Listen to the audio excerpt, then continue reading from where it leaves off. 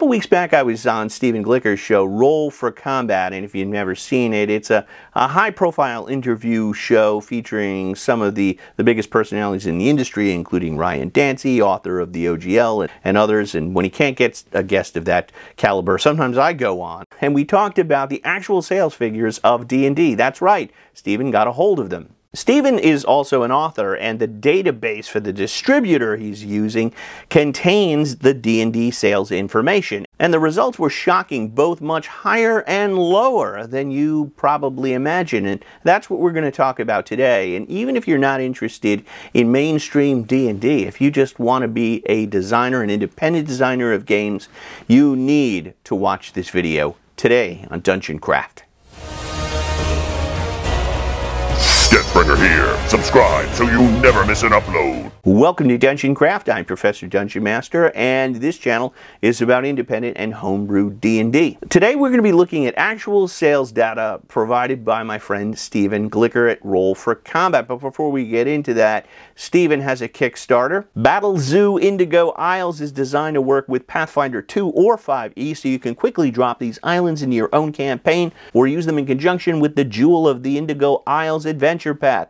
Packed with hundreds of useful features, this book gives you new character options, new monsters, dragons, new regions to explore, detailed towns, 2 new religions, magic items, familiars, player options, maps, and more. In addition, if you pledge, you can help build the Indigo Isles because all backers get to submit an island idea. And you can check that out at the link below. And while I have your attention, I have a promo of my own. Every time I do a video like this, someone in the comments says, I used to like Professor Dungeon Master's videos with the miniatures, the models, but now all he does is WOTC clickbait. Well, I have news for you. Next week, we're going to return to my classic Caves of Carnage with a new episode called The Absolutely True Story of Trader Joe. And I reshot some old footage and shot some new stuff. We also have the Lost City coming up, as well as several crafting videos, like where I show you how to slap chop these orcs and how to create a Roman gladiator UDT. So don't just tune in for the clickbait stuff. Tune in every week. The data I'm about to show you are sales figures for big box stores. That means Target, Walmart, and all your booksellers like Barnes & Noble, like all the big chains. It doesn't count independent game stores or Amazon sales. And you might have to squint a little bit because I photographed this from an Excel spreadsheet and I didn't want to chop it up just to fit it on the screen. The data tells a story, and the story is D&D probably sells more and paradoxically less than you think. So this data goes all the way back, showing you the total sales of D&D products all the way back in 2015 when 5e first hit the market. So what do you think the best-selling D&D product is? If you said Player's Handbook, you'd be right. And how many Player's Handbooks do you think got sold since 2015? Do I hear 10 million? 6 million? 5 million?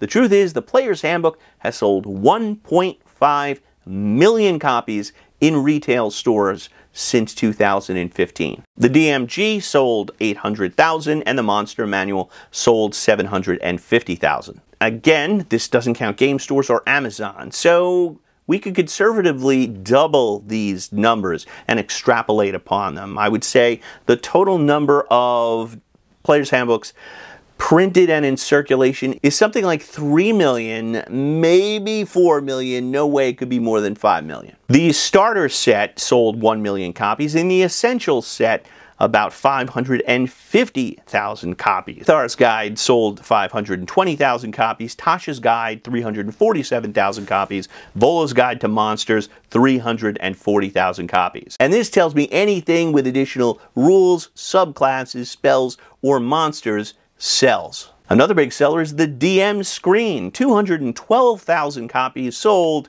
and it's just a piece of cardboard with charts printed on it. Now for the adventures themselves, Dragon Heist, 120,000. Hoard of the Dragon Queen, Tyranny of Dragons, that's a long title, 110,000. Curse of Strahd, 147,000. And this tells me dragons and vampires sell. And if you want to have a best-selling product, you should have on the cover a vampire riding the dragon and call it Curse of the Dragon Vampires. Spelljammer sold 84,000. Icewind Dale 83,000, Tomb of Annihilation 81,000, and this combined with Strahd tells me that legacy IPs sell more. In other words, any of these IPs that were around in the late 80s, early 90s, like Strahd or Spelljammer, will sell because they have a nostalgic factor which will court older players and get them to purchase it as well as the younger players. Spelljammer is interesting because it sold 84,000 and half those numbers were in the first 4 weeks of release. That tells me reviews can actually have a big impact on how these items sell. I didn't review Spelljammer because Spelljammer's never been my thing, but some of my colleagues like Guy on How to Be a Great GM did, and the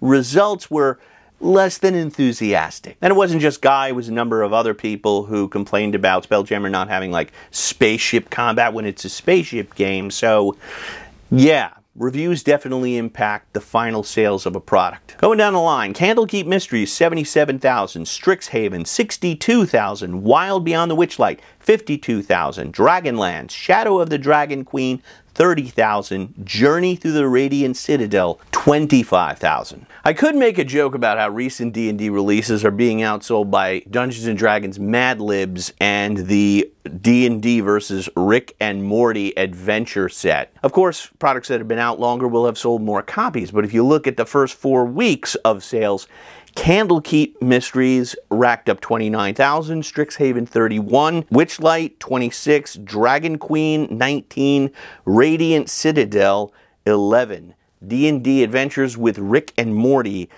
19,000 in the first 4 weeks. So the sales pace of recent releases has been slowing down, and yet sales of core books remain robust. But if we were to graph it out, it would look like it's going downward. Each new release has lower and lower numbers. Now, why that is, I can only conjecture. It might be because of the OGL scandal and those whales, that core group of collectors who always buy everything. They are angry, or they're no longer collecting everything, or it may just be a lack of enthusiasm about those settings or products. But the Dungeons & Dragons cookbook sold 200,000 copies. Put a pin in that. We're going to return to that. Now, how does that compare to other games in the field? Well, Wizards of the Coast did about $1 billion in revenue in 2022, and I estimate about 300 million of that was Dungeons & Dragons. Now, I don't have the stats on Pathfinder, but I've read at some point they do about $26 to $28 million worth of revenue. That means Pathfinder does 1/10 the revenue of Dungeons & Dragons. Like, if you've ever wondered how much of the market share Pathfinder has, yeah, it's about 1/10. And it's not that Pathfinder is getting smaller, actually. Their sales are way up. It's just D&D is pulling away from them. Tales of the Valiant by Kobold Press. I love those kobolds. And on Kickstarter, 10,000 people backed Tales of the Valiant and raised over $1 million. And you figure that's about 10,000 books. And it might end up being more because they're going to sell it with retail. But if they ended up selling 20,000 copies of that game, it is 1/10 of the D&D cookbook. Shadow Dark was a huge Cinderella story this year. 13,000 people raised $1.3 million. This was a story that was written up in Fortune or Forbes, some magazine for rich people I don't read. But the point is that it got serious media coverage and it was a huge success. But you got to figure out, of that 1.3 million, again, D&D is raising 300 million. Shadow Dark is like 1/300th the size of D&D. And make no mistake about it, these are great success stories, but it gives you some sense of how big D&D is compared to the rest of this industry. When Wizards of the Coast says the brand is under-monetized, this is why. Over the past 10 years, D&D has, by my estimations,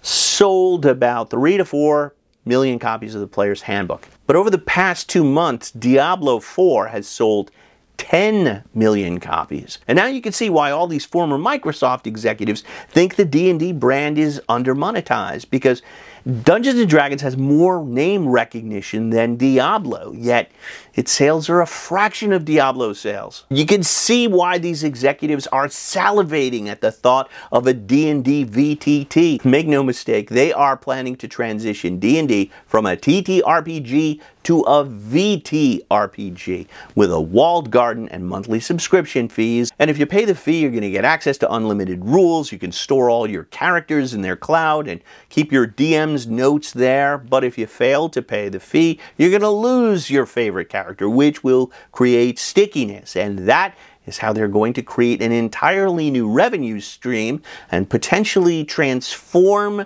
the Dungeons & Dragons experience to a mostly virtual tabletop one. This is why I want to support independent games on this channel. There are tons of channels that deal with playing 5e and building the ultimate half-tabaxi, half-Aasimar, dual-wielding paladin rogue. This channel is really about doing your own kind of homebrew games and spotlighting independent creators who don't have millions of dollars with which to advertise their games. When you buy an independent game like Shadow Dark or Easy D6 or Black Sword Hack, you're not just buying a game, you're buying love. Okay, that didn't come out right. When you buy a game like Easy D6, Black Sword Hack, or Shadow Dark, you're buying a game handcrafted with love. And that's what I want to support in this space. And if that's what you want to see more of, please like, comment on, and share this video. Also below you'll find links to my own game Deathbringer, and you can get extra content on my Patreon. And as always, may all your rolls be 20. So Deathbringer, do you have Heroes Feast, the D&D cookbook? No, they rejected my recipe. For what? Rotisserie Aarakocra and turtle soup. Oh god. For more hot tips, click on these videos for more dungeon craft.